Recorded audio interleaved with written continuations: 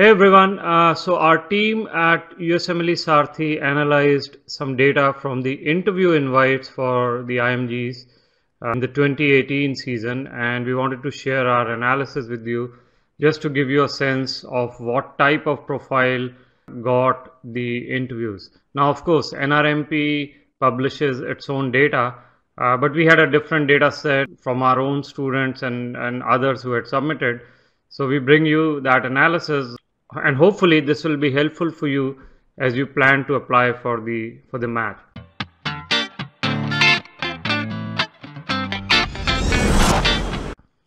So in terms of our methodology, we analyzed over 1,000 records, the invite reject data. And of course, this is just based on the self-reported data as you can see.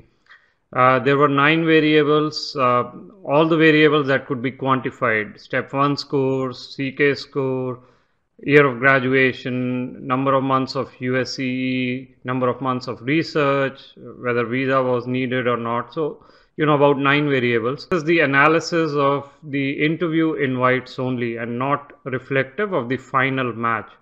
We will have the analysis of the final match in the later video, but for today we are only focusing on the invites. So in terms of the tools that we used, for those of you who may be very statistically minded, we analyzed data using Python, fairly sophisticated analysis that our team was able to run using some of these tools.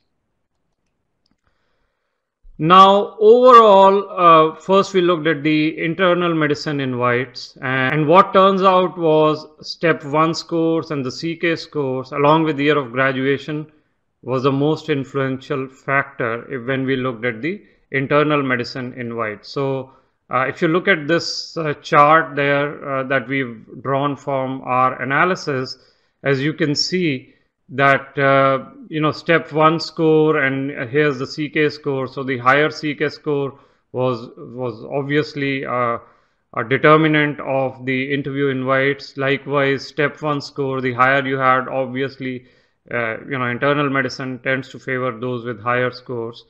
Year of graduation, the recent year of graduation, which was 2017 for this match, played a key role. So if you were a recent graduate, even 2016, 2015, you secured some good interviews. Now, what we looked at was whether visa overall was a big deal in the internal medicine, right here that you see.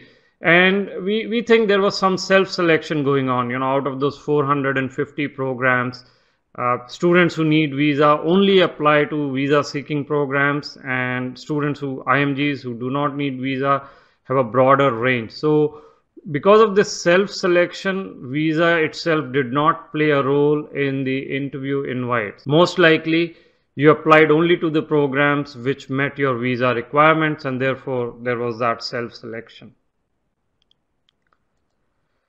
Then what we did was we segmented the internal medicine invites into the university invites and the other non-university, which was the affiliates or the community program invites.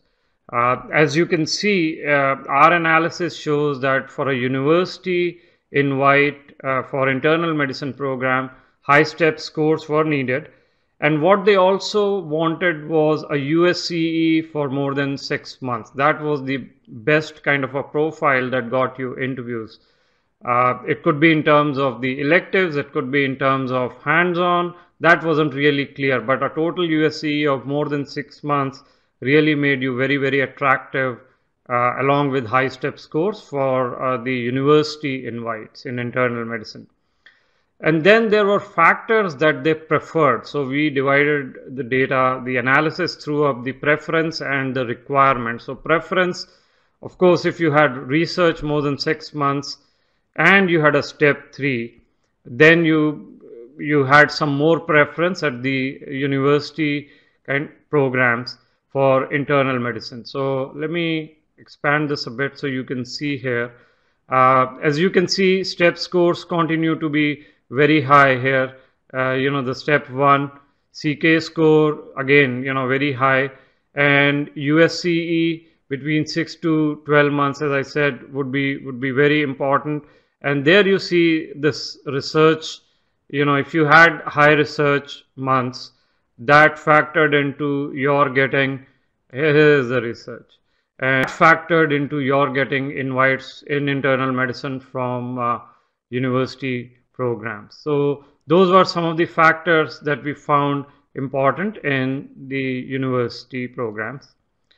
Now, if you look at the internal medicine community program, so anything non-university, it could be affiliate, it could be community, there were some interesting things that we saw. One was this home country residency. So if you had a residency from your home country already coming in, so could be residency in internal medicine, dermatology, OBGYN, you really had a very good chance of getting invited for internal medicine community program. So that was something that came out. And in general, as you can see, the scores had, in terms of the scores, the filter was slightly lower as opposed to the university program, especially when it came to step 1. So that was the difference that we saw in the community programs for internal medicine as opposed to the university programs.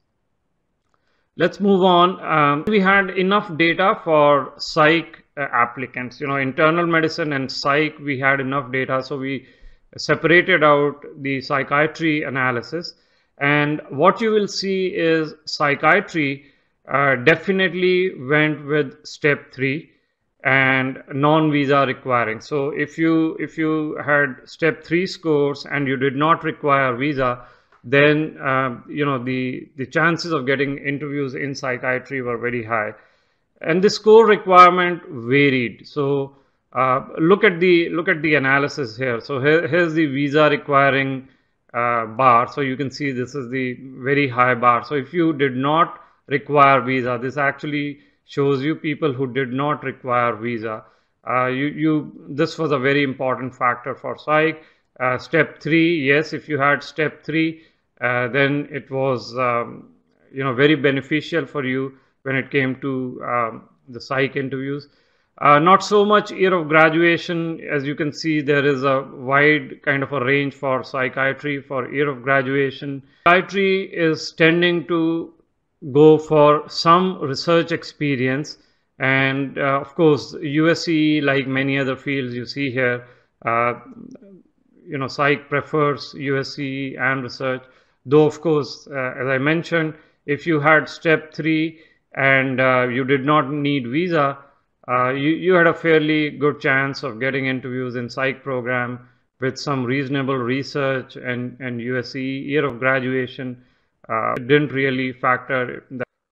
All right, then we looked at non-internal medicine, non-psych specialties, and we did not have enough data to do a statistically significant analysis of all specialties together. So we combined the data and we said, let's look at what was driving the interviews in the non-IM, non-psych specialties. So we combined pediatrics, neurology, OBGYN, and this analysis is just for the sake of completion so that you can see what actually drove the interviews.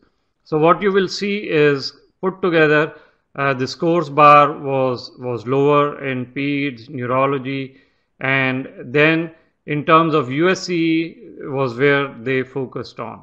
So let me show you the data here. As you can see here, the scores requirement is a bit lower as opposed to, say, internal medicine. And these non-IM, non-psych specialties, they were focusing on USCE. So you can see this bar is the USCE between 6 to 12 months. So that became an important factor. How much USCE do you have? So those were some of the analysis, some of the insights that we gathered from the data of about 1,000 invite rejects, self-reported data from our students as well as from others who had submitted this data. So hopefully this was useful to you. If you may not know about our team, we help IMGs in their math journey. So do look up our website.